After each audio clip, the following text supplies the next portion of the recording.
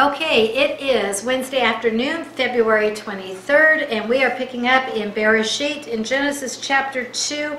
Really, we'll pick up in about verse 23, but just as a recap, we were looking at the wonderful way that God had brought a companion into Adam's life, into Adam's life. We saw that God used Adam's own body to create Eve. That would be a forever reminder of their oneness, that they are echad, they are one. Even though Adam would see differences, we talked about how that was like colors. Red and blue are different. How is red better than blue? It's not. Only it's better at being red and blue is better at being blue, but there isn't a better, that one is superior and one is inferior. The same way we see with water, hot and cold, value in both. It's still a oneness and an equality that Eve, as the Jewish proverb says, Eve was taken from Adam's side, not to be his head, rule over him, or to be ruled by him, not from his feet to be trampled on, but out of his side to be equal with him, to be a companion, under his arm to be protected by him, and near his heart to be loved by him. This was God's intention, the two becoming that one, and the woman created to enable Adam to do what God commanded Adam to do. In that way they are a team. And we see very definitely that we today, with our sin natures in here, have many differences in here, but this is the way God had intended. So he made Chava, that I'll tell you what that means, but you call her Eve. I'll tell you when we get to that very shortly. He, in the Hebrew, builded her, and even though that's not good English, I love it because you see in your mind building right away. You see a foundation, you see walls, you see a roof, you see something coming together to form one something, and that is what I think God was intending, even because he uses it as a picture of us being his body. Now, he is our head. We are under him. We are not his equals. We know that. But he brings us into that oneness with him, and we even become joint heirs with him. We'll talk more about that as we go on also. But when the scriptures tell us in verse 22, and we talked about it last week, that God brought her, brought her to Adam. Your scripture may say to the man, but it's to Adam, that's a picture, future, of when God, after he's finished forming the body, the bride of Messiah, the bride of Christ, he will bring her to him. We are raptured to meet the Lord in the air. Our bridegroom is the bride coming to meet the bride, and so shall we ever be with the Lord, because even when he comes back down to earth to set up his rule on this earth, we come with him. That's Revelation 19. The catching up is 1 Thessalonians 4, and we saw 2 Corinthians 11 also. We looked at all those references last week. So moving into verse 23, I don't know where I am. Verse 23, we have the man, or we have Adam, said, "This is now bone of my bones and flesh of my flesh. She shall be called woman, because she was taken out of man." Okay, bone of my bone, flesh of my flesh. Eve had the same physical flesh, the same physical life as Adam. The Spirit was directly given to her by God. We read that in Genesis chapter 1 and verse 27, that he made them in his image, and we know he breathed in and Adam became a living being. He obviously breathed into Eve to make her a living being. It was not Adam that brought her to life, it was God. So the image of God, directly created by God, was given to both man and woman, and this made each one capable of personal fellowship with God, because they're each their own living soul with that breath from God in them. When it says she shall be called woman, it's not, whoa, man, that we talked about last week, but it is Hebrew, man is ish and woman is isha. I think, again, the idea being she came out of man, that she is the same, so the name was as close as it could be also. Because notice how verse 24 talks about the two of them. "For this reason a man shall leave his father and his mother, and be joined to his wife. Now you may have, if you got King James, the word before was cleaved. Cleave means to join together. It's to hold fast. It's to cling to. It's to stick like glue. And you could call this monster glue or super glue or whatever you want to call it. It shouldn't weaken. It should never give its way. Where are we? Verse. Gorilla glue. Oh, Gorilla Glue. Yes, Gorilla Glue. Good. Absolutely. That's the idea behind this. The nature of marriage is seen in this. Now, at this point, even though we know Eve has been created, we don't have parents for Adam and Eve. We have God the Father in essence, but we don't have parents for this next part when we read, well, it was in that phrase that he shall leave father and his mother. This was probably I want to say it the right way, added in. Remember, Adam's writing notes and they're going to be passed down. It was probably what was added back into this time. Nothing wrong with that because they're writing by inspiration of the Holy Spirit. But by the time that's being compiled, you have children. You have children that will leave their parents and come together in a marriage. But at this point, Adam wouldn't know what he's talking about. So he either wrote it without any understanding of it, or more likely it was not an afterthought, I can't say that, but it was an added part to the meaning as time moved on. The record here is to emphasize God's plan for marriage, the oneness of the man and the woman, and that they were to come together and they were to propagate. There's this idea that sex is dirty and having children and all this comes because of the fall. And I've got to get us out of that mindset because before we even had the fall, God told Adam and Eve to fill the face of the earth. He told them to propagate. He told them to have children, and in his pure form, there's nothing dirty about it. It's beautiful. It's a picture even of that oneness, coming together as one, that nothing else, I think, on earth can really touch that picture. But see very clearly, God had planned marriage and procreation before the fall. Not because of the fall, not after it was before. So with that in mind, they shall become one flesh. They're to come together to serve their Creator in unity and in singleness of heart. Like the two moving in such sync, they're looked at as one. Our Hebrew word here is echad, the word that I've given you before, spelled in English E-C-H-A-D.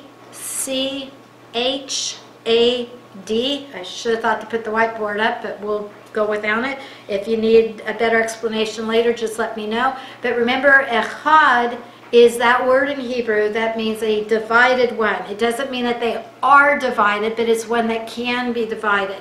It's one that is like the hand. The hand is echad. It's one hand, but there's 5 digits, and there's the main part, the palm of the hand also. It would be like the tabernacle. The tabernacle had the Holy of Holies. It had the holy place. It had the menorah. It had the altar. You know, it had many parts, but it's called the tabernacle, one unit. You would call a troop of soldiers echad. They're obviously individuals, but they move as one. They're in sync as one. And it's definitely the word God uses for himself, as I've brought out to you before. Davarim, Deuteronomy 6:4, our most infamous prayer, our Shema, Shema Yisrael, Adonai Eloheinu, Adonai Echad. Hear, O Israel, the Lord our God, the Lord is one. This is teaching us that God in some way can be divided. We know that's in the triunity, the God the Father, God the Son, and God the Holy Spirit, that we see, and in our mind we decompartmentalize, we make them separate, and yet at the same time they are one. That's why that picture, the shin, the letter that looks like our W with the base at the bottom, is such a perfect example of God himself. 3 branches that are equal, all tied together at that one base. The great mystery for us to fully understand, because there's nothing on earth that can make us really totally understand. The closest we get are things like you can be a father, a son, and a husband, all at the same time. You're one person in 3 different capacities, but yet you're one. Things like that give us that idea, that insight Here we're being told that we are echad as husband and wife. It's going to be seen that as the body of Messiah, the body of Christ. We are echad, we are one. We're going to see that in some way that even goes beyond, we are exalted to a high position in Messiah, in Christ, because we're told that we are to be seated with him in the heavenlies. Look with me real quickly to understand what I'm saying. Go to, whoops, I don't want to do that one, because if I do, okay, come on tablet, well, we'll ignore that one. Okay, sorry, my tablet's doing what it wants to do, not what I want it to do. Let me see, there we go, okay, I lost it. Okay, my apologies, here we go. I think I got it back. Okay, we're going to Ephesians chapter 2, and we're going to look at verse 6, Ephesians 2 and verse 6. And I'm going to see if I can, yeah, it's not, it is slow today. Wow, that's even worse than upstairs, and I thought that was bad. Okay, and raised us up with him, with Yeshua, seated us with him in the heavenly places in Messiah Yeshua, in Christ Jesus, okay? That's telling us that we are going to be lifted up into the heavenly places with our Lord. We are going to be joint heirs with the Lord. Look at Romans 8 and verse 17. Romans 8 and verse 17. In that jointness, being lifted up in that way, then we see, and if children, and we are children of God when we've asked Yeshua Jesus into our heart personally, God doesn't have grandchildren, and you can't create somebody else's life. Each one has to individually come when they have the Spirit within them. Verse 16 telling us that the Spirit testifies with our spirit that we are the children of God, and if children, heirs also, heirs of God, fellow heirs with Messiah. If we suffer with him, we'll also be glorified with him. In some way, we come into that power and dominion and authority that is the Lord's. I'm not saying we are equal to the Lord. We never would be. But we're brought into that. We have that power to work through us. We have the ability to come against anything that this world throws at us. When the Lord said he would build his church and the gates of hell would not prevail against it. What could be more than the gates of hell coming at you? That's opening the gate and letting all hell out at you, which means Satan and everything he can throw at you. You're greater. You're more powerful. You're stronger. You have authority in Yeshua Jesus, in his name, by his power to thwart anything that comes at you. At this point in time here on this earth, we see ourselves in the position of bond slaves to our Lord. A bond slave is one who's chosen to be that slave to the Lord. When there's a time when a slave may have the opportunity to go free, and they can choose not to go free, but to remain in their master's house and take care of whatever business for their master. That's like what a bond slave is. So we at this point are bond slaves. We are the Lord's servants to serve him in the capacity he gives us to do here on this earth. But in eternity, we're going to be raised up higher than that to be ruling and reigning with the Lord. That's for those who prove themselves faithful, though. If you're not faithful to the Lord, don't expect him to put you in charge of something, because why would he, any more than why would you put a child in charge of something who's shown themselves to not be responsible and not be in sync with you? So I think you get the idea. I just want you to see your oneness in the Lord, the power that gives you, the victory that gives you, the position that gives you. I stand in awe. He picked me. He chose this thing. Wow, what do you see, God? Because all I see is a mess, but he sees a message. And when we're in a test, he can turn it to a testimony. I love to change those phrases around by the power of the Lord. So let that encourage you and strengthen you wherever you are at today, going back into, that's my problem, we're not going back into our scripture. Sorry, I'm shaking my head at my tablet, not at what I'm saying. Going back to Genesis, though, is what I'm trying to get us back to. There are those modern day critics that want to say Genesis 1 and Genesis 2 are contradicting each other, that they're telling us two different things. The ones who say that Adam and Eve are allegorical. They're very often your evolutionists, those who believe that man came about through all the myriad of changes that took place. But Yeshua Jesus gives no room for that. Not only do we know every word of the scriptures is inerrant, and that when God names people, they are real people. We see that even when the Lord spoke in parables. If it was a parable, he didn't use real names. If it was a real story of something that happened, he used the very names. Or the name. I'll show you that in just a little bit, I think, in the future. If not, it's Luke 16 that gives you that exception. But anyway, Yeshua Jesus confirms their historicity. He shows that they were not an allegory. He shows that both chapters, he gives his carte blanche approval to what's written in both chapters because he uses parts of both to make his point.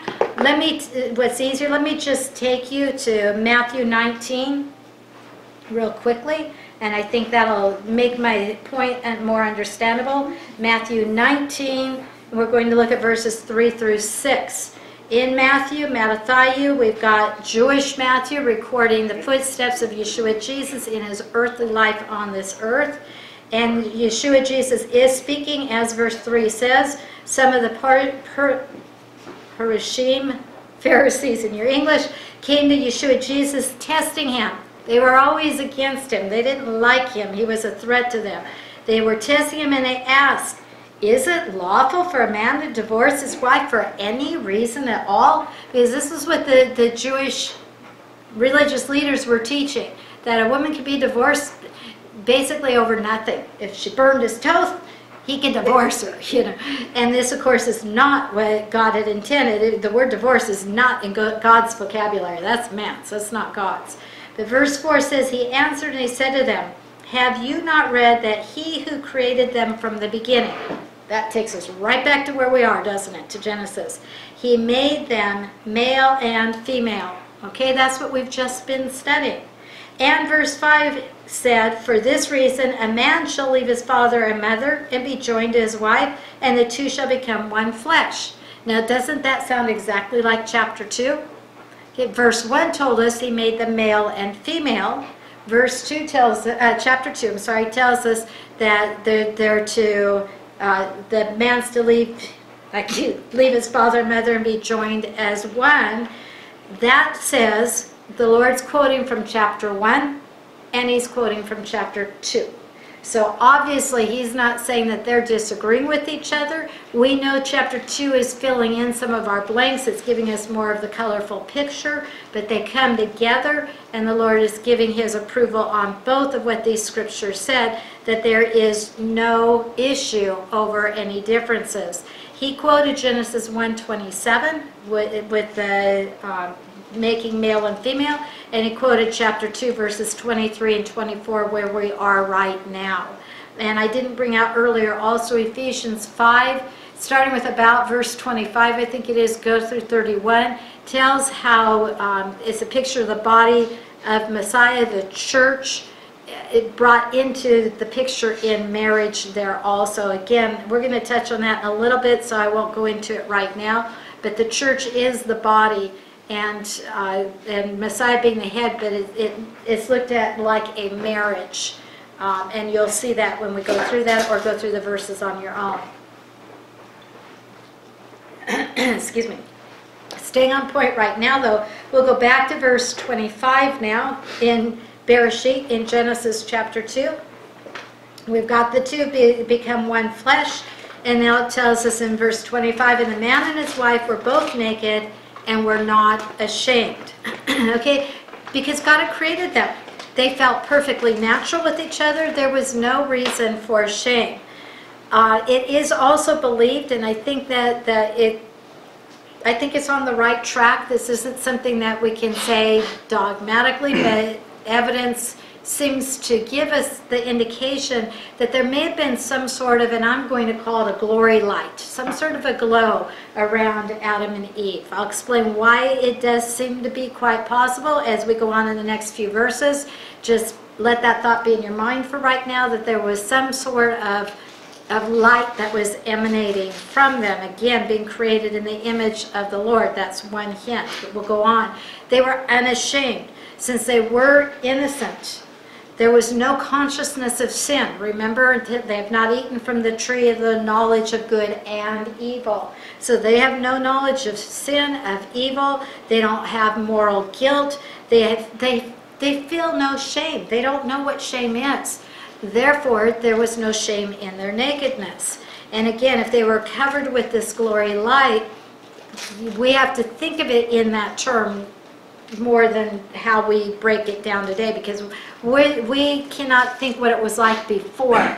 We have nothing to understand that experientially. We only know what it's like after the sin came in, and we do understand moral consciousness, and we do understand sin and evil. But on this side, it was all glory. Wow. All glory. Okay, now, if they were covered with that glory light before they sinned, it could be what helps us understand, and again, we'll talk about it when we get there, but chapter 3 and verse 7 tells us that they knew they were naked. It sounds like something's changed that gave them that awareness. Okay, hold on to that thought. We'll get to 3:7 hopefully today, and we'll pick that back up later. But the physical was to teach the spiritual lesson, and we can definitely take it into the spiritual. We know we need to be clothed in his robe of righteousness. That's an absolute. Revelation, in fact, go with me. We'll go to several verses in Revelation. We'll start with chapter 3. Revelation 3, and we're going to look at verse 18. Revelation 3:18, we have there, I advise you, it's the Lord speaking to the church of Laodicea. This is the lukewarm church, hot and cold and in and out and off and on, and probably many of them in that not even saved. Don't be surprised that not everybody sitting on the pew next to you in church is saved. A lot of people think they're saved, they're Christian because they were born in a Christian nation. They go to church. That makes them a Christian. Well, I'm going to ask you, if you were born in the garage, does that make you a car? No. Yes? When I was in Texas, she was a Sunday school teacher, her dad was a deacon. That made her a Christian. Just, okay. So some say holding positions like Sunday school teacher, deacon, whatever. These are titles, these are names. Yep. That's not telling what's in the heart. So keeping that in mind, though, here the Lord is telling them in verse 18, I advised you to buy from me gold refined by fire so that you may become rich, white garments so that you may clothe yourself, and that the shame of your nakedness will not be revealed. And then it goes on. This was a church that thought they were great. They thought they could see, they thought they were clothed, they thought they were wealthy, and the Lord's calling them out saying, you're poor, you're naked, and you're in trouble. Okay, so we see that he's telling them, you need this robe of righteousness. Go to chapter 16, Revelation chapter 16. And in Revelation chapter 16, we want to look at verse 15, and there we read, behold, I'm coming like a thief.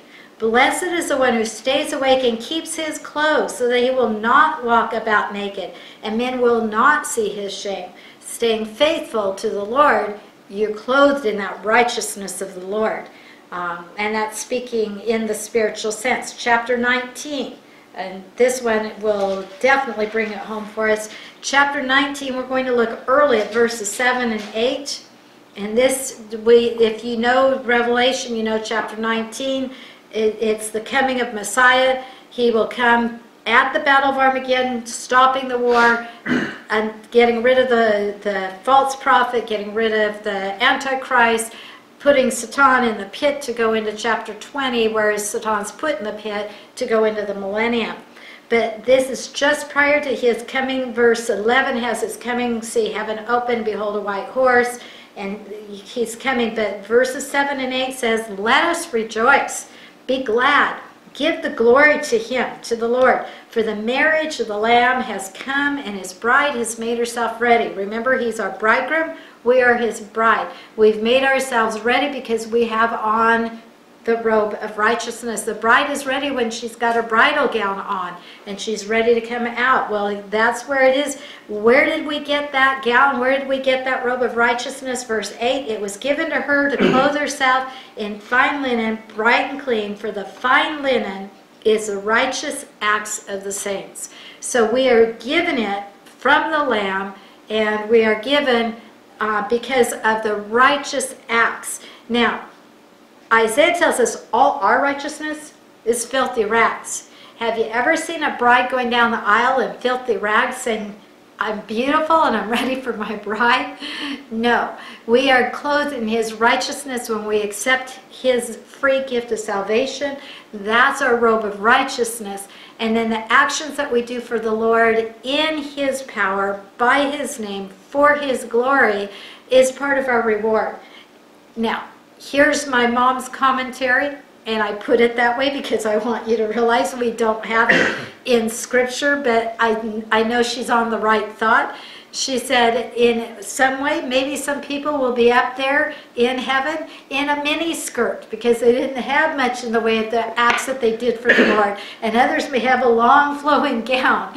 And we know we want the long flowing gown. So we want to do works for the Lord that enhance what we're wearing. But even the thief on the cross, who had no chance to do any works for the Lord, his moments before his death, even he would have the robe of righteousness, because the initial robe of righteousness is our salvation.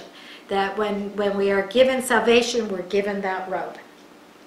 Okay, so that's why we see be clothed in his righteousness can have this spiritual connotation. When we keep that in mind, then we can see and understand why nudity, as we see it, flaunting it out in the open, is really a denial of being a sinner. It's saying there's nothing wrong with this, where we know that's more of a picture of sin. They thought they were clothed and God called them out and said, you're naked. They thought they were doing for the Lord, but they weren't even in him and in his power. Yes? So does that mean, like the thief next to Christ, it's his faith, Yes. not Yes. necessarily anything Right. else? Right. Perfect. Dora asked the thief, then, is that like saying it's his faith that gave him that righteous robe?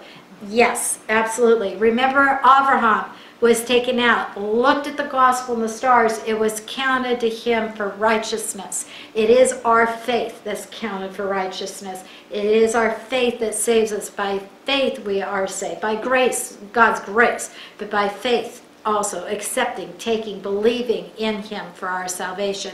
That immediately clothes us in his righteousness, and then we get to go on and enhance. We get to earn crowns that we even might give them back to him. So, yes, but yeah, absolutely. You hit the nail on the head, and thank you for making sure I made that clear, because that's highly critical and highly important. But we will see a little bit more about the clothing and how it comes into play as we go into chapter 3. So let's go back to Genesis, and believe it or not, we're moving into chapter 3. See, we will eventually get through the book of Genesis. I just won't promise you whether we finish it together on earth or in heaven. Excuse me. Okay, chapter 3 and before we start with verse 1, we've got God's created Adam and Eve innocent. He's given them dominion over the earth. There was nothing in man's nature to lead him to sin. We have that sin nature within us today. Adam and Eve did not have an inborn sin nature. They were made strictly in the image of God. He made them that way. They had to be persuaded to sin by an agent external to themselves. We all know who that is, and that's what we're going to come into now. But God allowed it because he wanted man with a free will. He didn't want man to be controlled as a puppet or a robot. He wanted him to have that free will, so he allowed man to be able to think and choose for himself. Satan designed it, well, let's put it this way. Basically, he lost his dominion, which was earth, and he says, I want it back. I'm going to go get it back. You give it to man. I'm going to usurp that position between you and man and get it back for myself. He wanted back his dominion over this planet. We've gone into it before, so I won't go into detail now, but look at Ezekiel chapter 28, especially verses 12 through 17, talks about it. It's the time when you'll hear Satan saying, I will be like the Most High God. This is when we're told that he was created perfect until sin was found within him. And it tells how beautiful he was. But he lost that dominion when he was filled with pride and wanted the place of God for himself. He fell from the level that God had him at. He was probably the highest of the angels, the hierarchy. He probably was the highest of the highest. But he fell from that position. His dominion was judged. We believe that's what gives us what's called chaos in chapter 1, verse 2 of Genesis. The judgment come over his dominion, what was earth. God recreates it, puts man in it, and gives man dominion over it. So what Satan had and lost, now man has. And Satan saying, I want it back. And I'm going to go after it with a vengeance, and that's what he does. That's our backdrop to bring us into chapter 3 and verse 1. Now the serpent, boo hiss, okay? Now the serpent was more crafty than any beast of the field which the Lord God had made. Okay, Satan we're being told right up front, he is crafty. But I want you to see, he comes in that craftiness. He doesn't come pitchfork, red devil, horns, tail, and who can I get? Let's do the dastardly deed. No, he comes disguised even as an angel of light. 2 Corinthians 11:14. 2 Corinthians 11:14.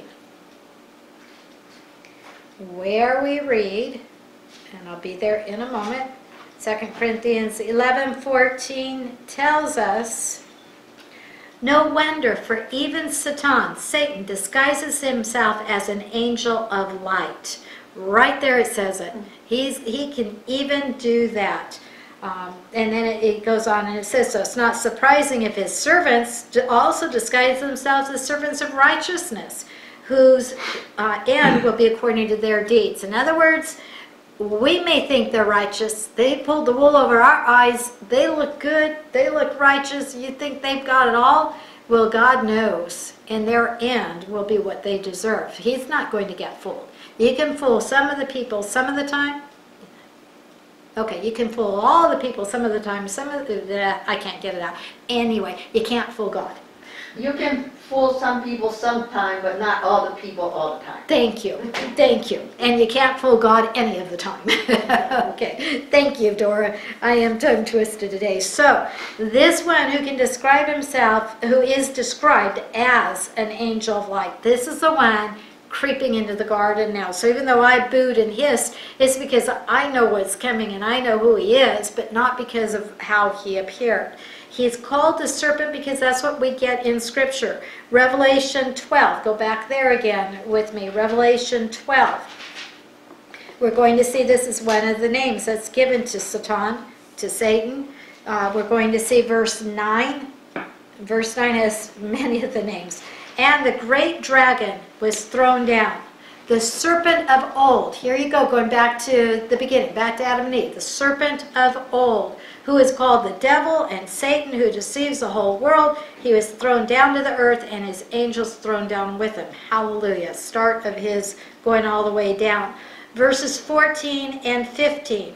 In 14 we read, but the 2 wings of the great eagle were given to the woman so that she could fly into the wilderness to her place where she was nourished for a time, times and half a time, from the presence of the serpent. Those of you who have been with me in Revelation know this is a picture of Israel. Israel is the one who brought forth the Messiah. It is the offspring. It is the Jewish people. It is the believers in Yeshua Jesus that he is going to go after with this vengeance. Verse 15, the serpent poured water like a river out of his mouth after the woman, that so that he might cause her to be swept away with the flood. That's language symbolic when we get into it in its depth. It's talking about an army that's going to come after those who keep the commandments of God and the testimony of Jesus Christ. It's going to go after them like an army hunting down the enemy to destroy the enemy. He will be the one destroyed instead. But that's how he is described here, is a serpent. This serpent pours out water like a river. It's the serpent that God's protecting Israel from and the believers from. It's the serpent up in verse 9 who's the dragon, the great dragon, who gets all these other names also, the devil and all that, but referred to as a serpent because that's how he first manifests himself in relation to mankind, is as the serpent. He comes into the garden as the serpent. When we look at Bud Midbar at Numbers chapter 21 verses 8 and 9, you can read that on your own later. That's when the children of Israel were in the wilderness in their rebellion and their sin. The personification of it was in the picture of a serpent. God told Moshe to put the serpent on a stake, to raise it up. It was made out of bronze. The people who would look up to it then would be saved. Otherwise, they were being bitten by these venomous snakes that were bringing death. It's a picture, foreshadowing of the Lord taking our sin away from us. The serpent is a picture of the evil of the sin. Being a bronze stake that was lifted up, bronze is judgment. God judges that sin. But it's also a picture of the crucifixion, the execution stake that lifted Messiah up. All who look up to him are saved. They're brought out of death into life. So it's a picture of sin being looked at, recognized, judged, and defeated by the form of the cross. That's what you're seeing there. So serpent is very fitting for Satan. As we go back to chapter 3, he was cunning. He was crafty. I don't know which word you have. I have crafty in this translation, but you may have cunning.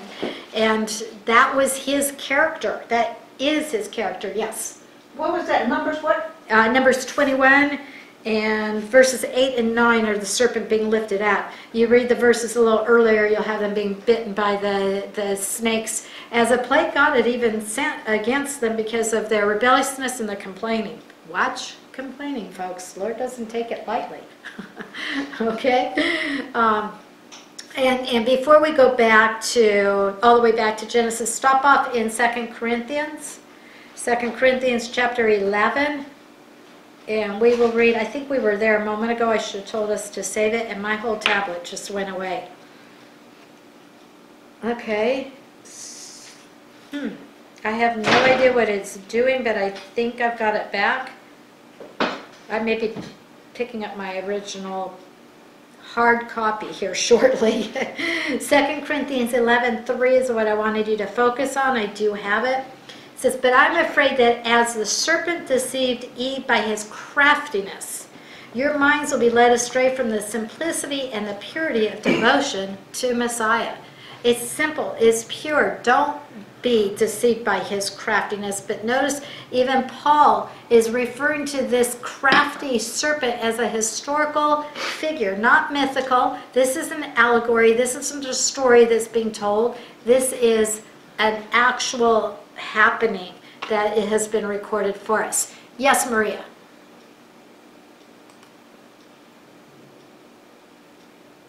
Okay. Oh, nope, she's unmuted on her end, but I still can't hear her. Oh, yeah, check. Hold on 1 second, it's on our end, I think. Yeah, she's unmuted. That's so Yeah. key. Come on. That's right. Try again, Maria. Unmute yourself again, it's remuted you. Okay. There we go. Now, is that Genesis 21:8-9 that you were saying? Numbers 21. Numbers. Numbers, yes. Numbers 21 verses 8 and 9 have the serpent being lifted up in the wilderness, dealing with the rebelliousness and the sin of the people. Okay? Okay. All right, thanks. I think I was trying to save time not going to it. I think I should have had us open it up. I think I lost us in between. So, and then I showed that in 2 Corinthians 11 and verse 3, Paul is indicating there that this is who Satan is. This is an allegory here in Genesis. There's a lot of people that want to say Genesis is simply an allegory, a story to teach us. There are things we should learn from it. Everyone can give their opinion to it. No, that's not what's going on here. God is recording historical, accurately, factually for us to know and understand who our enemy is, where we are, what we need to do. 1 Timothy chapter 2 and verse 14. Shaul, Paul is the one who is the author. He is speaking. We know that he's going to give Timothy many guidelines to live by. But in verse 14 he says, and it was not Adam who was deceived, but the woman being deceived fell into transgression. Now we'll talk about that in a bit, what that means, why there's a difference being pointed out here. But right now the point I want you to see is this crafty serpent is deceiving. And also, what was the other word I wanted? Maybe I've said it. Yeah, I think I've said it from 1 Timothy. He's deceiving. We know he's cunning. We know he's crafty. We know he's real. This is not just a story here. Satan sought, and he still seeks, to usurp God's plan. Period. He wants his plan. He wants him on the throne, and he wants people worshiping him. So what does he do? He causes God's subjects to follow him and to worship him instead of God. That's his whole goal. That's what he was trying to do with Adam and Eve right there in the garden. This is his attempt through them to regain that dominion over the earth that he lost when he sinned, that I referred to in Ezekiel 28. You can also read it in Isaiah chapter 14. I've been through both of those with you. That's why I won't do it right now, because we'd lose a whole class time to it. But if you have any questions on it, let me know and I'll help you with it. Satan wants to regain what he lost. He wants to regain control by being the one that he's going to get man to listen to him, follow him. He even wants the worship of man. Isaiah 14, Yes. verse, I think start with 12. I'll tell you real fast. Isaiah 14. And you have to understand the language there goes beyond, there was well, here's the one that gives the description. Ezekiel goes beyond in the description also. Where do I want to start you? I think you can jump into verse 12. How you have fallen from heaven. Okay, we know when Satan fell from heaven. Oh, star of the morning, son of the dawn, you've been cut down. And then it goes on and I think I gave this to Ezekiel earlier. Sorry, it's in the Isaiah 14 passage. I will ascend to heaven. I will raise up my throne. I will sit in the mount of the assembly of the north, and on. But instead you'll be brought down to the pit. People are going to gaze at him and say, this is what made man to stumble? This thing? That's how we're going to see him when he's in hell. Is that? So that's Isaiah 14. Ezekiel 28 on the way back to Genesis, I'll give you that. Then I started in Isaiah with about verse 12. I think you can jump in and see it. Ezekiel 28. There it's the king of Tyre, but you see it goes beyond the king of Tyre, and it has like what they call a near fulfillment and a greater fulfillment, or a far fulfillment. And this tells us that he was in Eden in the garden of God in verse 13, but he starts talking about this lamentation in verse 12. So Ezekiel 28 starting with verse 12. That'll help me remember both of them when you start in verse 12. That makes it much easier. But look beyond the king of Tyre, because it tells the king wasn't this way. You had this hill, perfection, full of wisdom, perfect in beauty. You were in Eden, the garden of God. The precious stones were your covering. And it goes on and on. And then it says, until the day that sin was found in you. You were blameless the day you were created. but you were internally filled with violence and you sinned in verse 16, so you've been cast down, and it tells about his being destroyed from that. And many changes that took place from outer to inner for our earth. Again, we talked about that, I believe, in Genesis 1, between 1:1 and 1:2, so I won't go into more of it now. But we're seeing again his cunningness, his craftiness, where he was in this earth, it was his, now Adam has it, and Eve, and he wants it back, so he's going to come in a way to trip them up. He's not coming as a friend, he's coming as an enemy, but he's going to disguise himself as he can even make himself an angel of light. That behooves us to be on our toes, to not be fooled by him, to not be deceived as Eve was, but we'll talk about that as we go on also.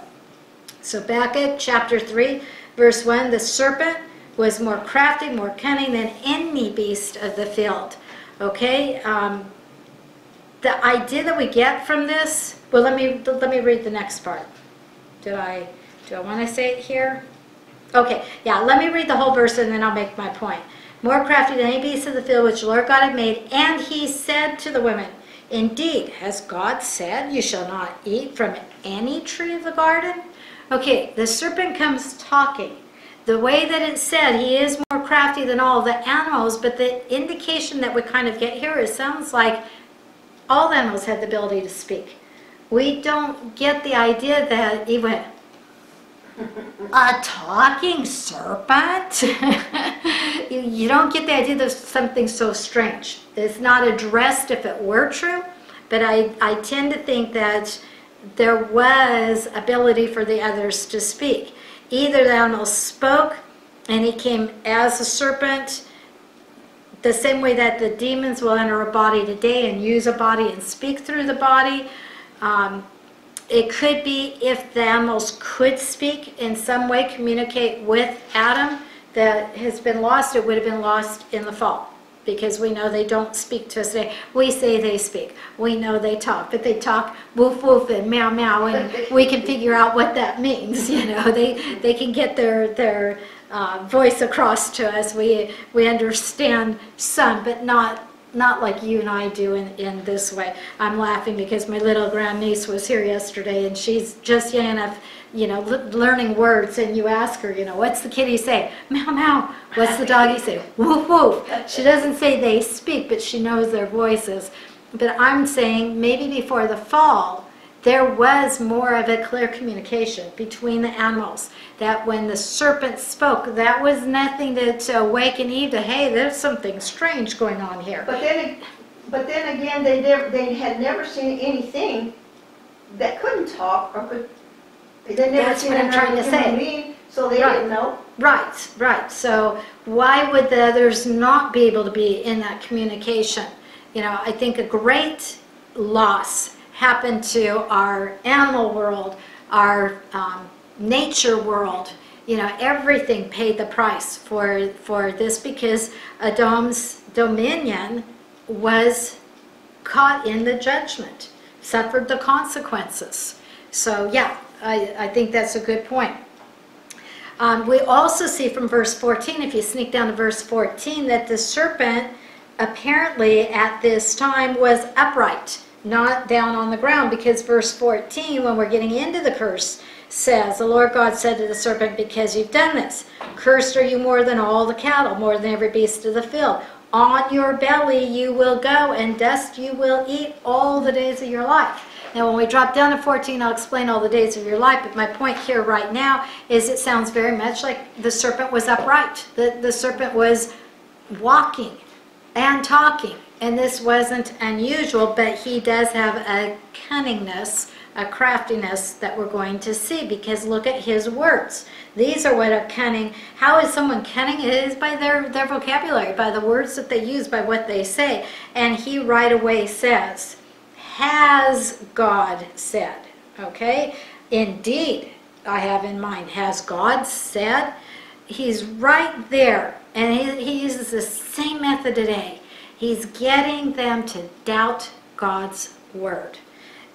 That's what he does to us today. He'll try to trip us up to doubt what God has said. He was in this way getting them to doubt God's love.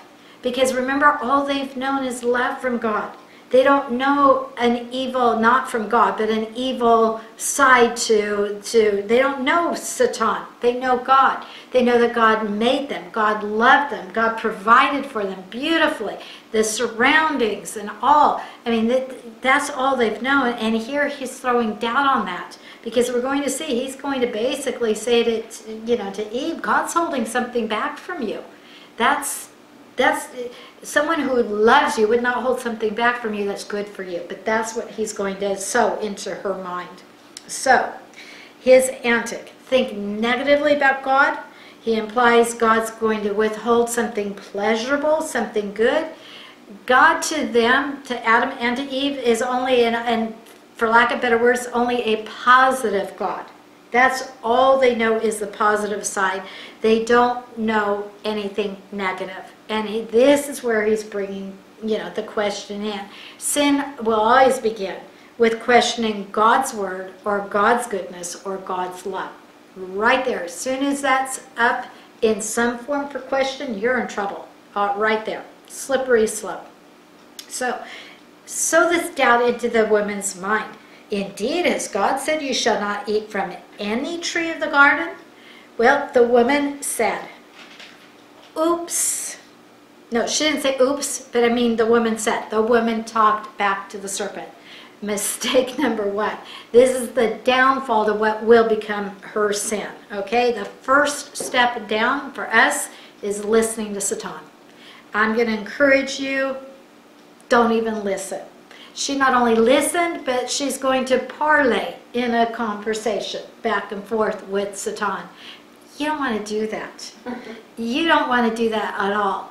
I love the saying that says, if Satan knocks at your door, send Yeshua Jesus to answer. Don't even answer the door. Send him to answer. But immediately, had she understood what she should have done and what we can't understand because we're on this side knowing the difference, is she should have said, get thee behind me, Satan. I'm not going to listen to you. I'm not going to enter conversation with you. I'm not going to give you the time of day. Be gone, and as the Greek says, and keep on going.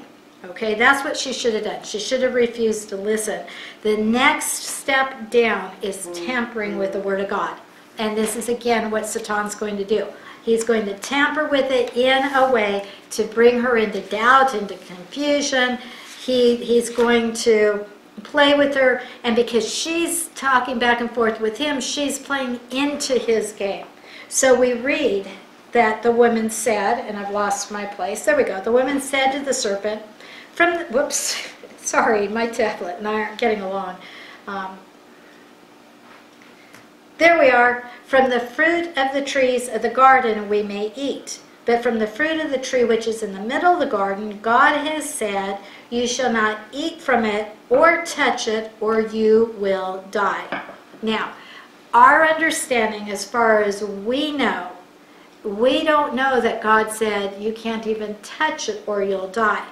That is adding in to God's words. Okay, go back to chapter 2 and verse 17, where they're being given that commandment from God, and he says, but from the tree of the knowledge of good and evil you shall not eat, for in the day you eat from it you will surely die. Okay, so there's a couple different ways to look at it. I can't be dogmatic and say I know it, I got it all right, I was there. I wasn't, and neither were you. So we were reading in for our full understanding, but it appears that she added to God's word here, that she wasn't even to touch it. Now, it could be, and here's where I am reading in, okay? But it could be that the serpent has, and I should have picked up, let me run, it's going to be a lemon. I'm not picking on lemons, but that's what's happening in the kitchen, okay?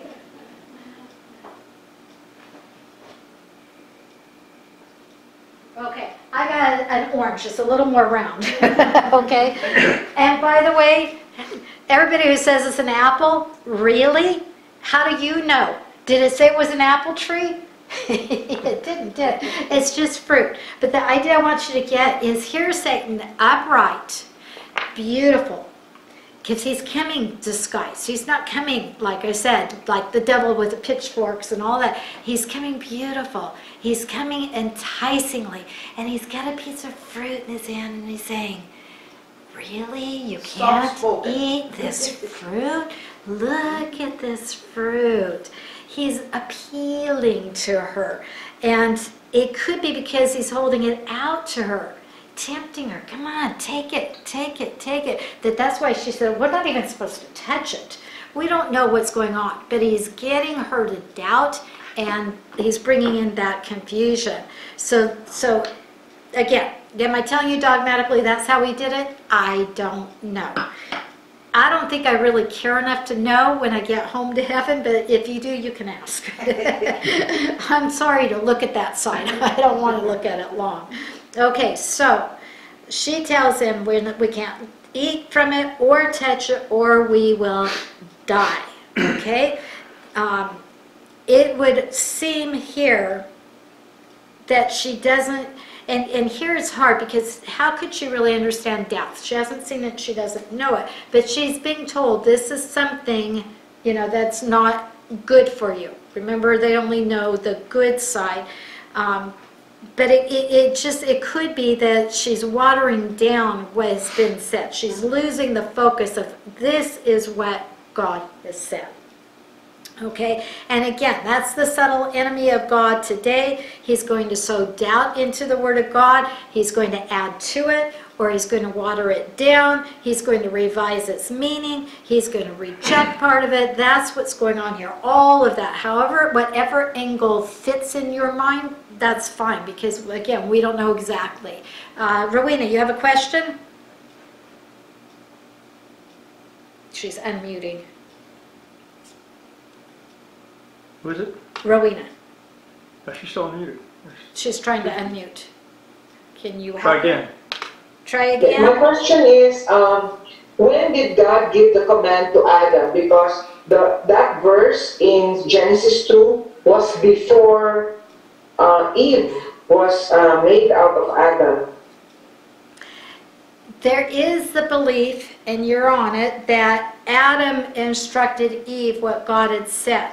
There's also the belief that we know God created Eve in the same day that he created Adam. So there isn't as much time spread there as one would think, and that God collectively is talking. When he told Adam, he's telling them. Now, I'm not sure which side of the equation I want to fall on, but even if it came from Adam to Eve, she said that God said we're not to eat or even touch it. So whether she's adding in, whether Adam added in, she's putting it on God, that this is what God has told us. So I can't really answer your question. You have any input on your end? Well, no, I just remember when we're memorizing Bible verses, we were taught to memorize it word perfect. And apparently Eve did not do that. Oh, yes. Yes. Well, the way I see it also is that instructions were given to Adam because I guess Adam was the head of the woman. So, and what, the way I take it is that Adam might have said to Eve, God has said that we are not to touch, not touch, but to eat out of the tree. But I will say that if I were you, I wouldn't even touch it. He could have, or she could have surmised that in her mind. I tend to think, because of the way that it's ordered in Scripture, we do get the idea that God spoke it to Adam. Adam related to Eve. Remember, he is her head, not Yes. to lord it over, and we don't have any of the fighting for that position because this is prior to sin. But she was to complete him in his fulfilling what God gave him to do. So if this is what God gave him to do, and she's going to help him fulfill, then I can see that God may have said it to Adam. Adam passed it on to Eve. Again, we're not really told, but I have no problem. I really have no problem on either side Go ahead, Ann. Oh, I was just going to mention that should that be the case, then that's one reason why there was such focus on Adam for having followed what Eve did. Well, we will get into that point. There is a difference between the deception and the actual outright sin. We will see how God refers to that in other places in Scripture. So that definitely will come into play, but regardless of whether God had spoken it to him or to them, yes, Adam takes on, there's a heavier fault in him than there is in Eve, because Eve was deceived. And we'll see that. We'll definitely see that. But God does make it very clear. We're not to add to the Word of God. It sounds as if Eve's held responsible for it because this is who it's recorded under, which makes me think she's adding to it. But yet, again, who knows? Who knows the conversation that took place? You know, we're guessing. But Deuteronomy 4 and verse 2 says, "You shall not add to the word which I'm commanding you, nor take away from it, that you may keep the commandments of the Lord your God, which I command you." Now, this is given to the children of Israel later, but we have the same God giving command to Adam and or Eve, and Eve being in Adam, if, you know, inclusively, if it wasn't Eve there also. We can't excuse it from Eve, how she phrased it. Whether she got that idea from her husband or from herself, she's still adding to what God said. Even when Adam said to Eve, if that's how it went, she should have held to what God said. If he added on, and I wouldn't even get near it if I were you, then that's the part she shouldn't have been focusing on. She should have been focusing on his words. In other words, as soon as you're opening it up to that, you're opening it up to, well, how far can I go? Okay, don't cross this line. Oh, can I put my toe right up to that line? Let me see if I can get away with putting my big toe over that line. But I didn't really go over the line because 99.9% of me is on this side of the line. Where do we draw that line? You can see how this is what man does. A man reasons it. A man waters down his sin. You know, well, I didn't really do that sin because, and he finds a way to get around it. We're going to talk about that because of what happens too. But right now, we'll just leave it that we don't really know where the origination of the added words were. But since they're given here in Eve's mouth, we'll use them from her, and we'll see that we should not add in. That, you know, sometimes you would think adding in would be the right thing to do, but no. Just leave God's word. It is complete. It doesn't need adding. It doesn't need deleting. It needs to be left exactly as it is. Proverbs 3, 5, and 6 says, "Every word of God is tested. He's a shield to those who take refuge in him. Do not add to his words, or he will reprove you, and you will be proved a liar." As soon as you open up to adding in, you open up to making a mistake. God forbid, because he will have to call that out. Yes, Dora? Could it be when it was translated somewhere along the line, somebody added something? Well, every word inspired, so it's not adding it in a word, in a way that is not giving us the true. It's just not giving us enough to know who did it come from. The narrator didn't say to Adam and Eve if it wasn't Adam. How do you get that part of the idea? And if Adam's the one writing it down, which I think, he didn't put in that part. So we're really left with the question. Till we get home to heaven, we really won't know whether he gave her that idea or whether she got that idea on her own. I just don't think we can be conclusive. But my Bible doesn't say that. What's your Bible say? Let's see. It says, "You shall not eat or touch it, or you will die." And that's Eve's words. So we're going to take it, it's Eve. Okay? Because that's what, all we know is Eve said it. Okay? And So what verse at is it? that point, on face value, we'd say Eve added that part in. Okay? Face value, that's where it's at. Take a deeper thing about it. You come up with proof of one way or another. We're open to listening to what you have to say, but I don't think you're going to get proof. I think you're going to get, I wonder. Okay? Revelation 2:18 and 19 also says, "I testify to everyone who hears the words of the prophecy of this book. If anyone adds to them, God will add to him the plagues which are written in the book. And if anyone takes away the words of the book of this prophecy, God will take away his part from the tree of life, from the holy city which are written in this book. What I get from this and what I think we need to learn from this is God takes it very seriously. Don't put words in my mouth. I've given you these words. You live by these words. Don't take my words away, but don't add to them. What does every false religion do? Takes away God's word, adds to God's word. The Book of Mormon's equal with the book of the Bible, the books of the Bible. You know, they're put on an equal plane, and if anything, Book of Mormon is raised higher, studied more, looked at as more important than the words of the Bible. This is the warning we're getting. Don't add to God's word. Don't take away from God's word. Everything you need is there, is holy there. W-H-O-L-L-Y is true. Stick with what God says, okay? So, we have what really is now the first lie from Satan in verse 4. Whoops, I got to get back to Genesis chapter 3 and verse 4. Eve has said her part to him, not to even touch it or you'll die. And the serpent says flat out, you surely will not die. Period. Lie. Liar, liar, pants on fire, okay? How can I get it across? What is Satan? He's the father of all lies. He is a liar. He is called a liar. John 8:44 tells us he's the father of lying. Let me show you how seriously God takes lying. Run back to me to Revelation. I should have told you to keep a finger there. Revelation 21. Revelation 21 verse 8. This is how serious God takes the lying. You know, we talk about little white lies and it's okay to lie.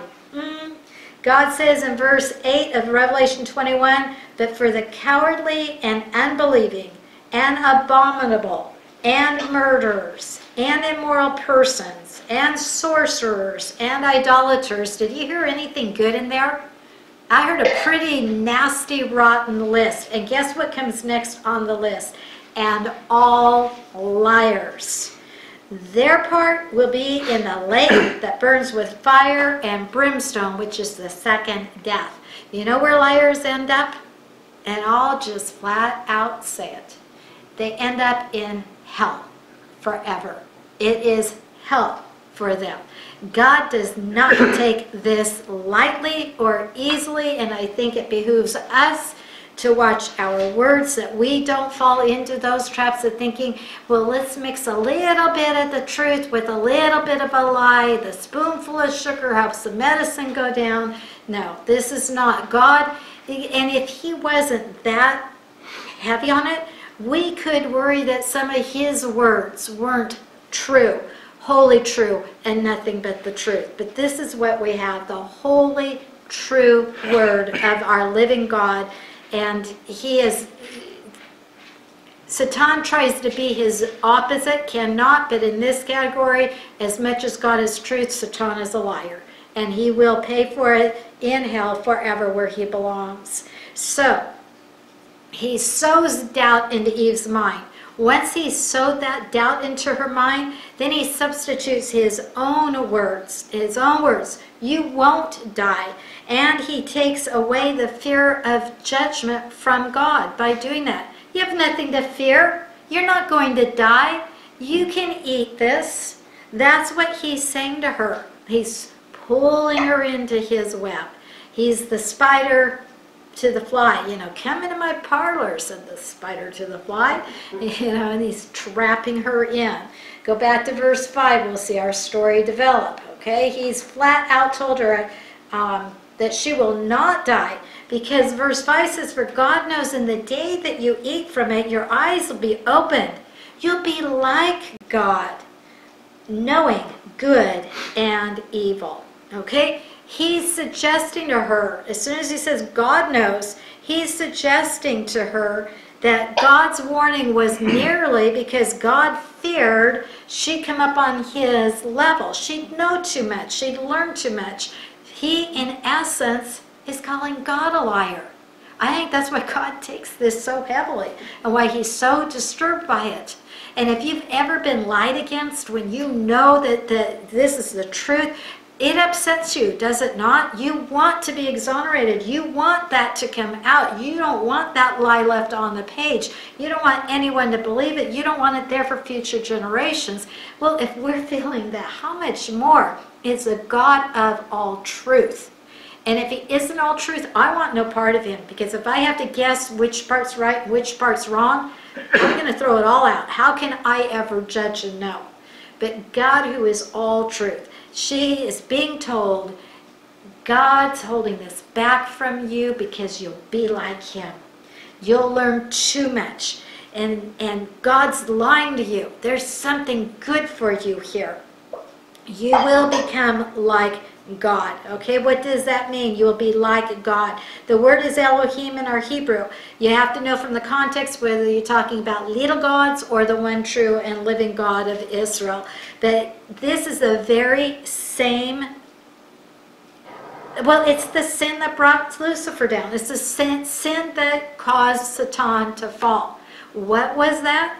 He wanted to be like God. He wanted to be God. He wanted to be equal with God. He wanted to receive the worship of God. So the very thing that tripped him up, he is using to trip her up. He's appealing to, in her, you'll be like God. Wow. You think God's so great? You'll be like him. That's what he doesn't want. You'll be like him. And entices her with that. So he's denying God's own word. He's causing her to question God's goodness, his sovereign goodness. He's setting himself up. Again, he'd be equal with God, and he's telling her, you can be equal with God. And anything that tries to be equal with God, they're declaring themselves their own God. And we know that that is idolatry. We know that anything that we make out to be a God, whether it be ourselves or something that gets our attention that way, is explicitly in Scripture, we are told, thou shalt have no other gods before me. Nothing can come up to God's level. We know that. He is the only perfect one. And so through all of this, he's putting doubt on the character of God, and he's building her up to be equal to be a God. Isn't that what still trips up man all the way through to today? When man's full of himself and his pride, doesn't want to do things God's way, what is he saying? I'm a God. I have my own world. I'm little Caesar. I'm sitting on the throne. I'm going to do it the way I want it. How many people do you know who are not believers in God who want it to be by their own rules? You know, well, I'm a good person. I've lived a good life. Okay. By whose standard? Well, by mine, of course. I've done this. I say this. Oh, okay. Well, then, we'll just say, because we always use the name Johnny. Johnny number one says, do this. Give money to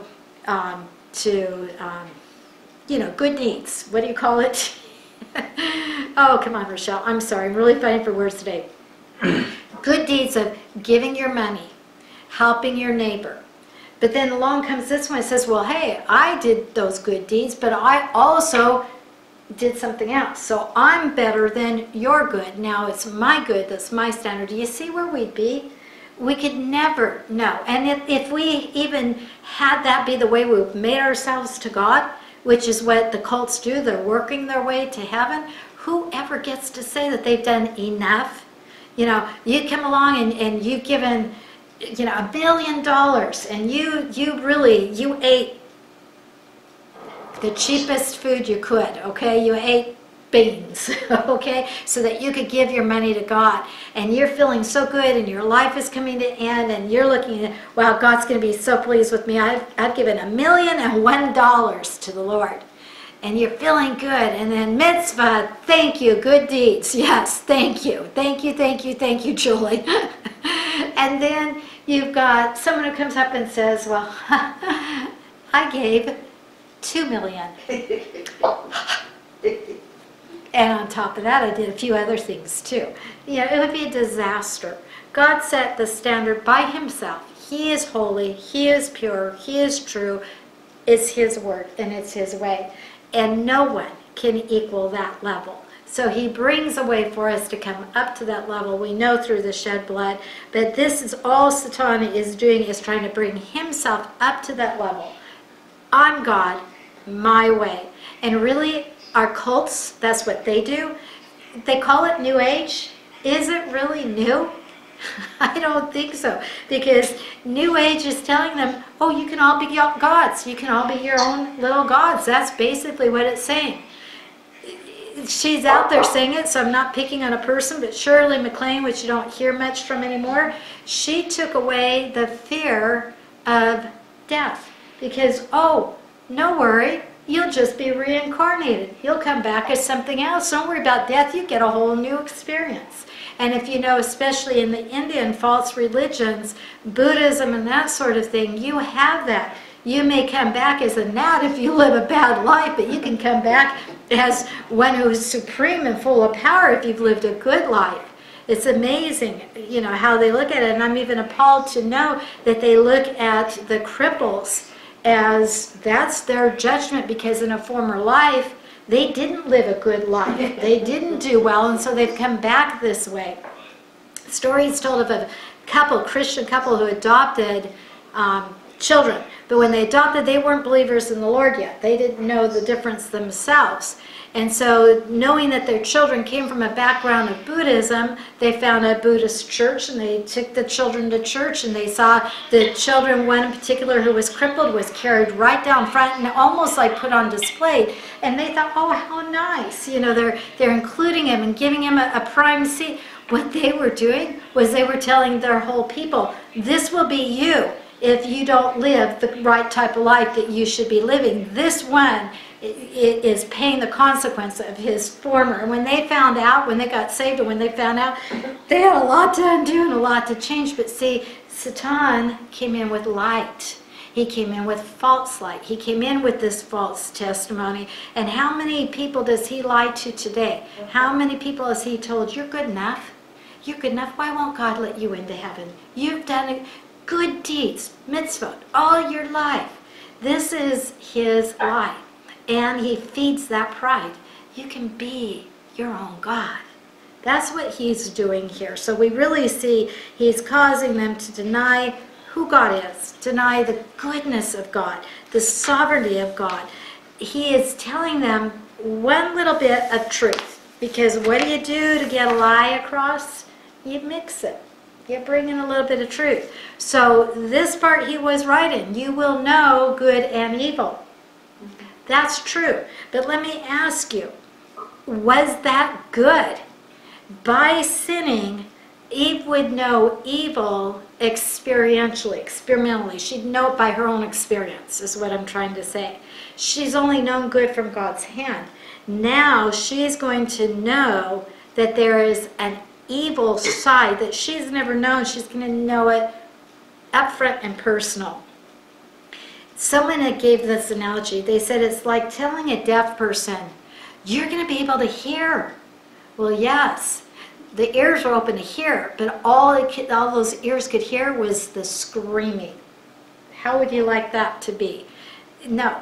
In other words, yes, you're going to know evil, but you're not going to know it as anything good. It's going to be as horrible as if a deaf person's being told, you'll hear, yay, but all they're going to ever hear is screaming.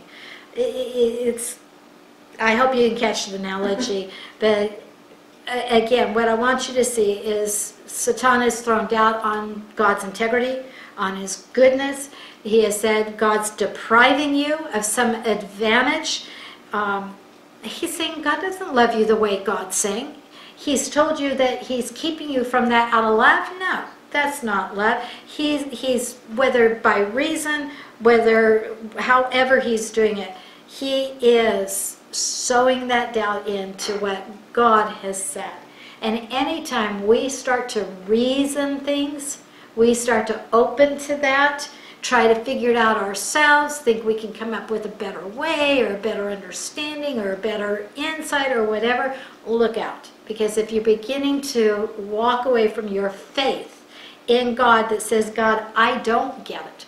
I don't understand it. I don't understand how you never had a beginning. I don't understand how you could master plan this plan. But anytime you begin to question, come in, you are moving away from faith and you are in trouble.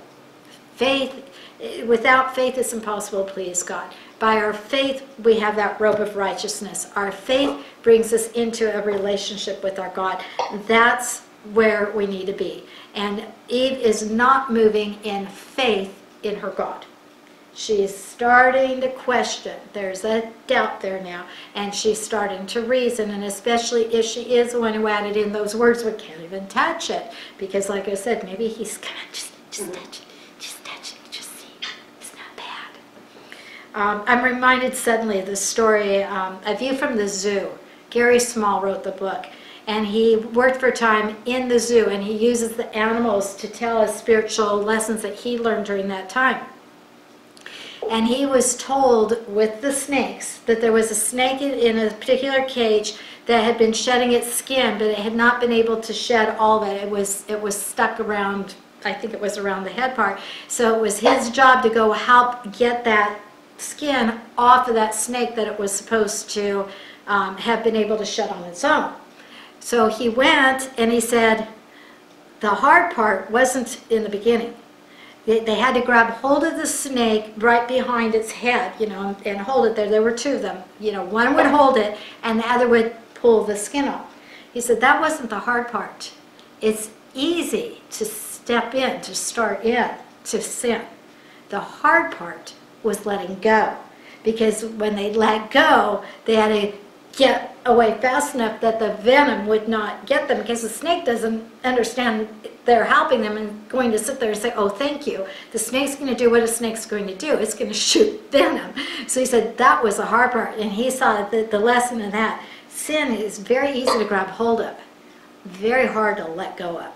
And here's what I see. So I'll tell us, don't even touch it, but not in the way you've said it. But it just...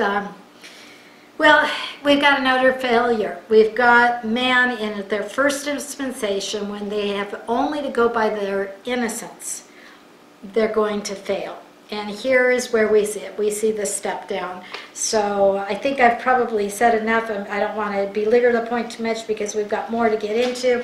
But verse 6 tells us what happened from there.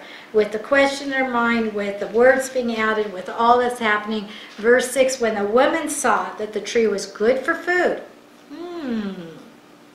it was a delight to the eyes, and the tree was desirable to make one wise.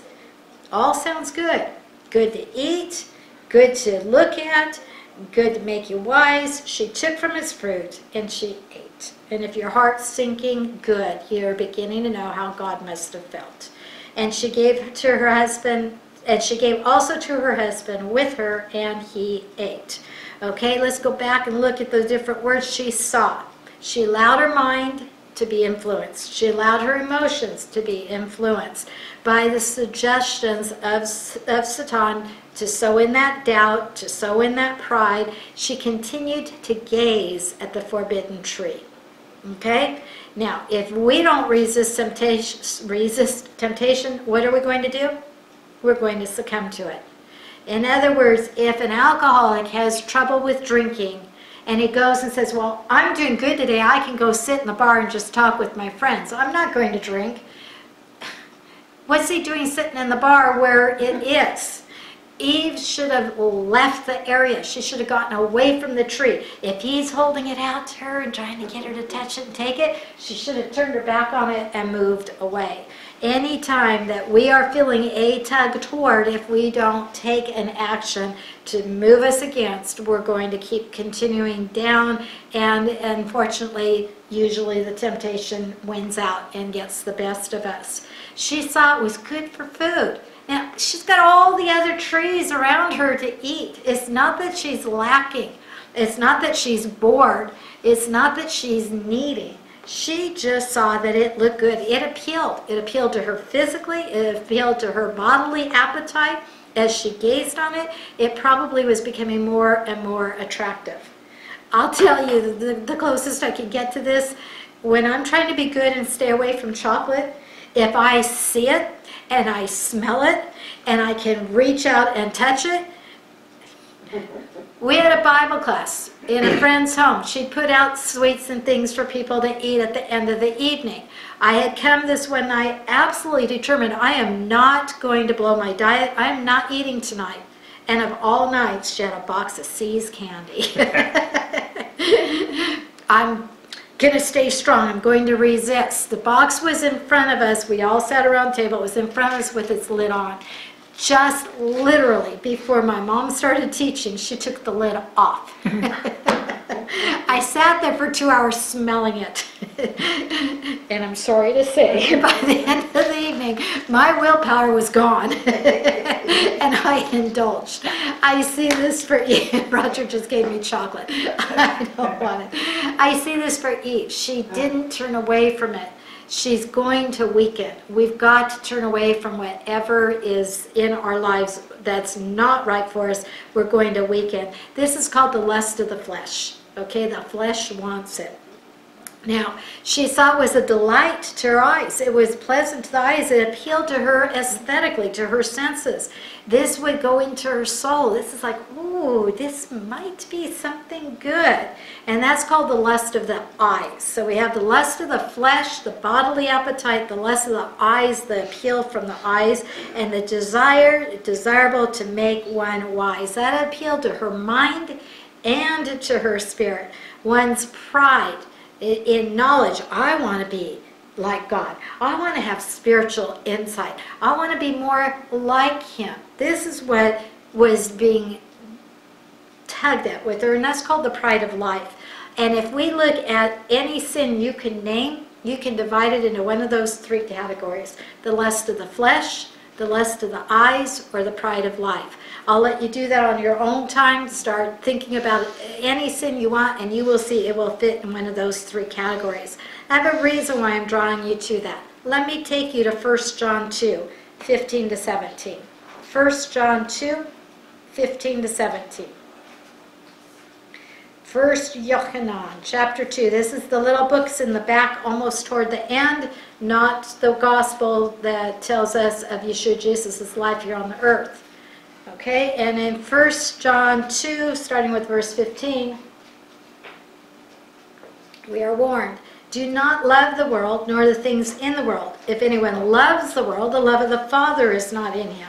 For all that is in the world, the lust of the flesh, the lust of the eyes, the boastful pride of life, is not from the Father, but is from this world. Okay, so we're given those three categories scripturally. The lust of the flesh, the lust of the eyes, the pride of life. And again, how is Satan going to attack us? The same way he did Adam and Eve. He's going to appeal to one of those or more than one of those senses. Go just before Revelation, actually just before the Johns, go to the book of James, the little book. Go to James chapter 3. Okay, in James chapter 3 and verse 15, we have here, this wisdom is not that which comes down from above, but is earthly, natural, and demonic. As soon as you're using your own reasoning and your own mind, you are earthly, it's natural, and it can even be demonic, because Satan was demonically what we would equal to that, because Satan's henchmen, we call the demons, working on Eve. That's the source of the temptation. Satan will work on us the same way. He'll work on us around us. He'll work on us within us. God works within us to do His will and His good pleasure. Satan's going to work in you to not do. So what happens to Eve? It looks good. It's appealed to her in all senses, always, from her eyes to her flesh to her pride. Everything is there. So, of course, she gives in and she ate. We read that. She ate it. After questioning, after doubting, after the modification of God's word, Eve rejects God's word. And rather than being submissive, rather than being obedient to God, she becomes self-seeking.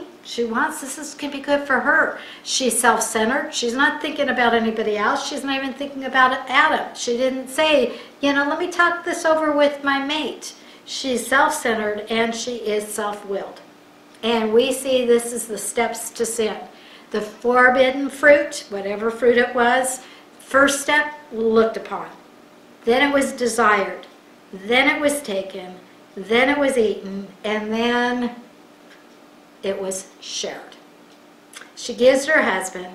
She causes him to stumble, although he's responsible for himself, but it threw the whole human race into sin.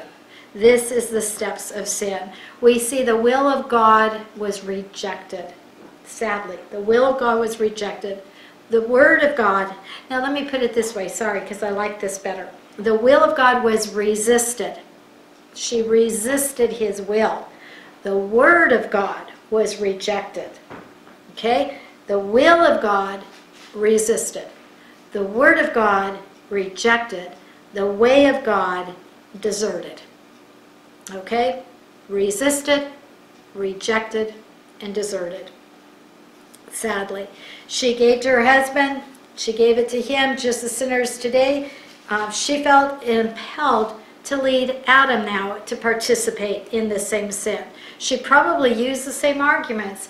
Look, this is good. I didn't die. I'm still alive. And it's good to know more, to be like God. She probably used those very same arguments if she had to do any convincing. We don't really know where he was at. But she does get him to go along. All we know is 1 Timothy 2:14 tells us, for the sake of time, you can look it up later, but that's where it tells us Eve was deceived. Adam was not. His was deliberate sin. And because of his sin, death is entered now into the whole human race. That's Romans 5:12 and 18. I'm going to read those for you. Romans 5:12 and 18. Again, 1 Timothy 2:14 tells us Eve was deceived where Adam was not. But Romans 5 and verse 12 says, therefore, just as through one man sin entered into the world, and death through sin, and so death spread to all men because all sinned. Verse 18, so then as through one transgression there resulted condemnation to all men, even so through the one act of righteousness there resulted justification of life to all men. What we're seeing there is we are being told by one man sin entered into the whole human race. By one man, the one we call second Adam, justification can come to the whole human race. One man brought it to all.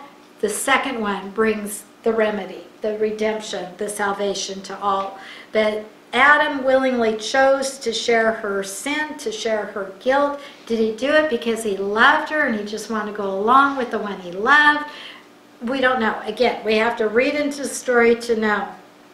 But how thankful we are that when Adam and Eve failed, and they both failed in this test, Yeshua Jesus succeeds. When he was tested, when he was tried, when Satan came after him, he did not succumb. When we read in 1 Corinthians chapter 15, we come to verse 45, and in 1 Corinthians 15:45 we read, so also as it is written, the first man, Adam, became a living soul. The last Adam became a life-giving spirit. Adam's going to bring death. The second Adam is going to bring life, the life-giving spirit that can conquer death. So when the way was lost for us, Yeshua Jesus regained it for us. Now let me show you how he, in his human form, did not succumb to the same temptation that we see Eve and Adam both did also to mankind. Go with me, and this is probably where we'll close for today. Go with me to Matthew chapter 4, and this may be familiar territory, but in case for those of you who it's not, I'm going into it in detail. Matthew chapter 4, we're going to start with verse 3. This is the time when Satan came to tempt Yeshua Jesus. He's gone into the wilderness. He's going to be alone there with his God. He's going to be gone there. He fasted in verse 2, 40 days and 40 nights, and then he became hungry. That doesn't mean that you don't become hungry for 40 days and 40 nights, but literally physicians will say that the steps of starvation are coming into play by the 40th day. The body's really breaking down. So this is a hunger unto death. If you don't eat, you're going to die. This is the weakest point the body's at physically from the lack of food at this time. This is when Satan came to him. And Satan is going to tempt him along those three lines: the lust of the flesh, the lust of the eyes, and the pride of life. We read that as we read through this quickly. The tempter came and said to him, "If you're the Son of God, command that these stones become bread."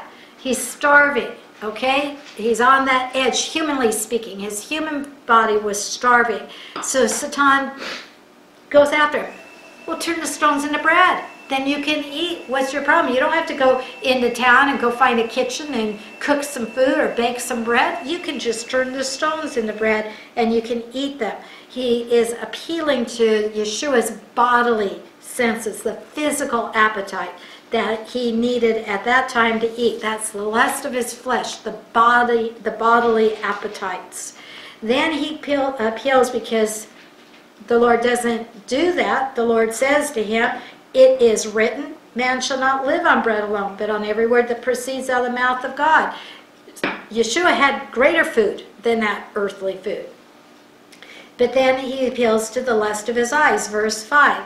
Then the devil took him to the holy city, had him stand on the pinnacle of the temple, and said to him, "If you're the Son of God, throw yourself down, for it's written, he will command his angels concerning you. And on their hands they'll bear you, on their hands they will bear you up, so that you will not strike your foot against the stone." Okay, the lust of the eyes. Here we have, am I getting it backwards? Sorry, let me make sure I'm on track. Okay, let me read it through and then I'll break it down for you, because otherwise I'm going to mess my mind up. Okay, so there was your second test. Yeshua, Jesus said to him, on the other hand, it is written, you shall not put the Lord your God to test. Third time, again the devil took him to a high mountain, showed him all the kingdoms of the world and their glory, and said to him, all these things I will give you, if you will fall down and worship me. Then Yeshua said to him, go, Satan. That's the be gone and keep on going. For it is written, you shall worship the Lord your God and serve him only. Then the devil left him, and behold, the angels came and began to minister to him. Okay, so the lust of the flesh, turn the stones into bread and eat them. The lust of the eyes, I'll give you all the kingdoms of the world. Now remember, Satan is the prince of this world. He's the power of the air right now. That's why he could offer the kingdoms, because he did gain back the dominion over earth from Adam. Adam gave it up. And Satan, in this sin we're talking about, had control of the earth now to be able to offer the human side. So he's appealing to the emotional desires, the soul, the nature of that pride is being appealed to in the lust of the eyes. You know, all of this can be yours. You don't have to get it by way of the cross. I'll just give it to you. And then the pride of his very life, that cast yourself down, your angels will save you. That's appealing to his spiritual pride. He could get worldwide recognition of the highest. He would be seen as the highest intellectually. He would be seen as the spiritual eminence under the special protection of the hand of the holy angels, because he's the very Son of God. So you'll show the whole world who you are, because the angels wouldn't save anybody, but they will save you because you're God. So he's appealing to his eyes, to his flesh, to the lust of the eyes, the lust of the flesh, and to the pride of life. All three times Yeshua answered the same way. I emphasized it, but I don't know if you caught it. All three times he says, it is written. It is written. It is written. And he uses the scriptures, the word of God, without adding to them and without taking away. He uses them to answer Satan, and he wins the victory over him. He doesn't succumb to the temptation. He quotes the word of God in its purity, and he is victorious. By us believing in and standing on God's word, we too can be victorious over Satan. So where I said earlier, when he knocks on your door, send Yeshua Jesus to answer, But if you are in an entanglement with him, he didn't knock on the door, he wasn't polite, but he burst right into your world. The best way to answer him is to answer him via the Word of God. Hide the Word of God in your heart that you might not sin against God. If you have the Word of God, you have what will shore you up and enable you to come out victorious, because it's the Word of God that brings victory. It's not our strength, it's not our power, it's not something we're going to muster up within ourselves. It is the very Word of God. If Yeshua Jesus chose to answer with the Word of God, he could have made Satan toast. He could have made the stones bread. He could have done anything, but he chose to answer him by the Word of God. That's a template for us. We want to be able to say, no, Satan, it is written, and then quote the scripture that's going to help you be strong against that temptation, that step. Remember the church of Laodicea that thought they were so good? They didn't know the Word of God. They were weak, they were impure, they didn't have the Word of God. That's where we need to be. And then the consequences will be different than what we see here. I'm going to pause here for two reasons. One, I'm looking at the clock, but two, for the last couple of minutes, my screen has been 100% frozen. Do we have an audience, Roger? I don't have anything here. So I thought they were moving lost. a little bit. But No, they're not moving at all. I wondered. I was on the spiel, Dora was with me, and I don't know if our phones should be lighting up, but Because I got a I totally think blank we've screen lost. for some reason. Yeah, I think we've lost. Do we need to come Have back to Shut it in? down, restart, basically. Okay, The go computer ahead and itself. do it, and we'll just tie it up for today, and I'll pick it back up here next week. I don't feel like I did a great job anyway. It's done this once before, for a while back, but I never could figure out what it's doing. I feel like It's like I it goes to sleep and there's no sleep function. I turn them all off. keep going. Yeah. You see a blank screen up there? Sorry, but now when they quit moving for that long, I figure I've lost my audience. But did I make sense, Dora? Okay. No signal. I just wish you would tell how much time there was, between. Yeah. I'm very curious. I'm very curious. Was it long? Was it short? Yeah. Did everything happen fast? They didn't have much time to learn nothing. Yeah, we know that there was enough time, because I'm going to be bringing out later. We know that they walked with God in the cool of the evening. So But there had to how long? been, there had to been more than one. But you could say, well, they had a couple evenings. Maybe they had a week. Maybe they had a month. Maybe they had a year. We don't know. We don't know. I kind of feel in my own mind, Satan would come pretty rapidly. He wasn't going to give them long. He wasn't going to give them time to strengthen themselves in their God. He's going to want to get in right away and get back. Almost like I would feel on the basketball court when I was on a team. If I lost the ball for, the enemy, the opposers got it, I had to do everything in my power to get that ball back for our team, because, I was the fault. Now I wanted to redeem, and I almost feel like that would be his attitude. I'm not going to give them time. I'm going to go snatch it. But yeah, I am curious. And where was Adam when this was happening? Everybody asks that. Was he nearby? Was he far away? You can't say he was sinning by leaving her on his own, because sin hadn't entered in yet. But why aren't they together? What happened? Was that normal, or was that a moment of weakness? Because everything's prior to sin is weakness because of sin. If so, then it wasn't a moment of weakness. There's a lot to think about. And believe me, I've been working on this more than a week. I've been working. But actually, you can't blame them too much, because they had no reference to anything. Right. They just simply should have stayed obedient. That's it. The same way we really expect out of our little ones. We just expect them. You don't need to understand why. You just need to do what we say. They're all waiting and discussing the lesson. So they're still So online. they're all on and we're off. Is the God truth. telling me shut your mouth and zip your lips? I was texting Rowena to let her know what happened. Rowena's she's always been, even when we were in the Philippines, she was my connection. That's why when she got nervous about us getting home, I got nervous about us getting home. Yeah, it's good to know that if the computer shuts down, they're still going. They're so. still going. And I hope somebody's taken lead there. We get to join. No matter what. Yay! Hallelujah! Just remember, you can't raise grown kids. They're going to do what they Oh, want my to God. do anyway. And camera back on. We're still There we on. go. Shalom! I know. I've been multitasking here at the house. So I'm getting ready to leave, get on that freeway again. Well, whoever On the freeway. took over, Back, Rochelle's back. There they are. Oh, she got them. We're here. Yeah. we're here. Good lesson. Good lesson. I hope so. I don't feel like I was being real clear. I did ask Dora because Dora stayed live with me. She got the completion of the Temptation of Yeshua. Obviously, we'll pick that back up next time. We'll review that and what it means and how it relates to us. She said I was communicating. So hopefully I did well. Hopefully you all took over and continued with the thoughts that were there.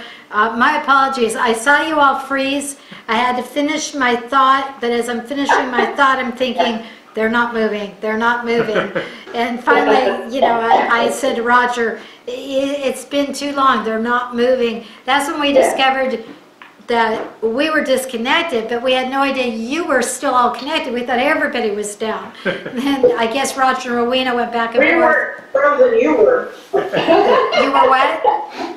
I'm going to We go. weren't frozen, you were. Oh, I'm going to go. I'll see you tomorrow at Sure. 8:30 in the morning. yes, yes. All right. Shalom, Dosie. Shalom. Shalom. Go get your grandkids. Rochelle, Yes. we just continued to discuss what you were teaching, so it was not really wasted. We Thank knew the you were Lord. coming back. Thank the Lord. And yes, I'll always try to find my way back. Yeah, I saw you and she's so frozen, but I don't hear her. And see, I'm moving. I'm not frozen, but you all, I told you, I shouldn't have said it. I said I'd be the frozen chosen We're today. frozen. And really, my nose and my fingers and my toes are. So, but I also said, apparently the Lord said, Rochelle, zip your lip. You've said enough. So, are there any questions or comments you all have had, but anything you want to say or share before we close in prayer? And my apologies. We will pray for a better connection. But all of these are lessons to us. The communication lines broken with God. Wow, can you imagine from before to after? And Dora and I were talking, how long were they in the garden before this episode took place? Because like I said, they taught with God in the evening, the cool of the evening, so we know there was more than a day. But did they have a few days? Did they have a week? Did they have a month? Did they have a year? We don't know. But any comments, questions, anything to tie up, or should we just close it? Or there was no clock. Oh, there was probably a clock, no calendar yet. True, but they That's knew right. evening and morning. They knew evening Yeah. and morning, and they knew evening and morning. Yeah. They didn't know January 1st, or if I put it Yeah. into Hebrew terms, Nisan. No, they didn't have names of months and days, I don't believe yet, although very soon they do, because we see that in keeping the Shabbat and that sort of thing. It's being formed. But I'm not going to say that Adam was peeling off the calendar page or checking an X through it. Julie, yes. Well, they had enough time in their relationship that Eve knew she wanted to be like God. So there had to be some time there. Right. Yeah, many thought questions as we go through this, that we can't really answer, where the age-old question you hear that many think of is, why wasn't Adam at Eve's side? Was that normal? Was that abnormal? Was it a moment that Satan took advantage of? Was it a usual time? We don't know these things. The same way we don't know who put the words in, don't touch it. But great thought questions. One day we can ask. Well, doesn't Scripture say Adam she gave to her husband with her? Yes. And he was there. Yes. Yeah. Some people read that in and say, well, then he was right at her side while it happened. I don't think so. I don't think that's what it means, because I think you'd have the interaction of him also, and it sounds very one-sided. But they do draw that from those words, with her. But it could simply mean when she was with him, she offered it to him. So, you know, again, we can't draw it out. You know. Well, yeah, he was with her in the garden. Yes, that much we do know. And I really doubt seriously that he was way over here and she was way over there. I mean, he could have been walking with God, talking with God, and she went off and They talked in the evening. It sounds like God came in at an appointed time and he talked with them. So I'm not going to say Adam was off with God, talking with God, and Eve was left out and there she went. But I'm not going to, that's my personal opinion. Right. And the Lord, in the last verse in Matthew 4, He modeled for us what we should do when we are tempted. Go back to the Word. Did I teach that, Dora? That He modeled, the Lord modeled how we should, and that is, it is written. It is written, is written. And yes, that's what I encourage us, and that's where I'll pick that back up, because I don't want to lose that point. If we try to answer or deal with it in our own strength, we will lose. But if we go to the Word of God, there's our power, there's our strength, there's our answer. And why it's so important to memorize God's Word, so you have it in your mind and in your heart. So you can say to Satan, it is written. And if you know nothing else right now until you can shore yourself up in Bible memorization, I've given you one very easy one to remember today. When Yeshua told Satan, be gone. And because that's written in our New Testament, our Greek gives more tenses. English is only past, present, future. Greek is 6. It literally says, be gone and keep on going. I like that. And that's what you can tell Satan when he is tempting you. If you don't know another scripture to counter what he is lying to you about, just tell him, be gone and keep on going. But do it in the name of Yeshua Jesus. There's your power.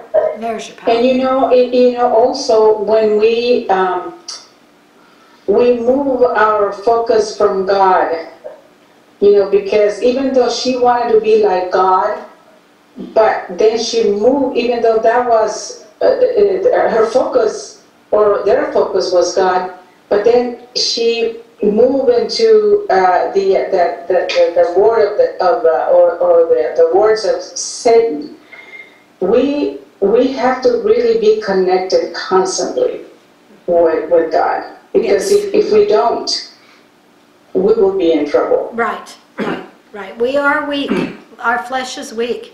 Even Paul said, and Paul's a giant in my book, even he said, the spirit's willing, the flesh is weak. It's the flesh that gets us in trouble. And how we connect is in that spirit with the Lord, so that we can conquer our flesh. But yes, I'm sure you all were able to finish the lesson well, and I appreciate that. Wish I could have been there to hear too. You might want to pray out, and then I can shut the camera down. Oh, and keep talking okay. Let me ask Julie a question, comment first. It was about a teaching that I've heard before, so if you want to go ahead and pray, then we can talk about it. Okay, we'll come right to you right after, but Roger will quit the recording then. We're going to have to put some sort of disclaimer up on the website that the end of class will pick it back up in our next lesson. So I just cut it out. Yeah, but it's got to end somehow, and it's going to end in the middle of that, you know, those scriptures. But we'll figure that out. That's you'll do fine. You do very well. I'm not trying to tell you how to do your job. I'm just saying, obviously, we need to pick it back up. So next week, we'll start with the temptation of Yeshua, how he answered. And when you hear repetitiveness, know 2 things. 1, we're doing it for the sake of the video. But number 2, repeating is how we learn. That's what really helps solidify it. You hear something, you hear it again, you hear it again, you hear it again. It begins to click. For some of us who are a little more dense than others, we need that 3, 4, 5, 6 times. Y'all might be smarter than me. Let's pray. Lord God, thank you. Thank you for loving us even in our sin nature, being willing to redeem us from that. Oh, Lord God, how thankful we are for that. And yes, Lord, we do want to be strong in you, in your spirit, and in your word, that we can resist the temptations. We can resist the trickery. We can resist the deceit and the lies that come from Satan. Lord, we thank you that one day he will never be an enemy to us again. He will never be able to influence. He will never bring his havoc onto this earth. But as he is the prince of the power of the air now, Lord, thank you that you are higher and greater, and through you we can have victory. We can soar through into the heavenly spaces that are yours, above the temptations, and have victory. Lord, may we stay close. May we stay close to you, draw our strength from you, have your word hidden in our hearts, that we might not sin against you. Thank you, Lord. We praise you in your holy name, because you are worthy of our praise, and it is you who does it all. Thank you. You only look for availability, and then you give us the ability. Oh, hallelujah. In Jesus' name. Amen. Amen. Okay, we can close it off. We'll pick it up and do a little review, and we'll move forward. We've got a little more to say about the eyes being opened. Hopefully it'll be interesting. Julie, I said I'd go right back to you.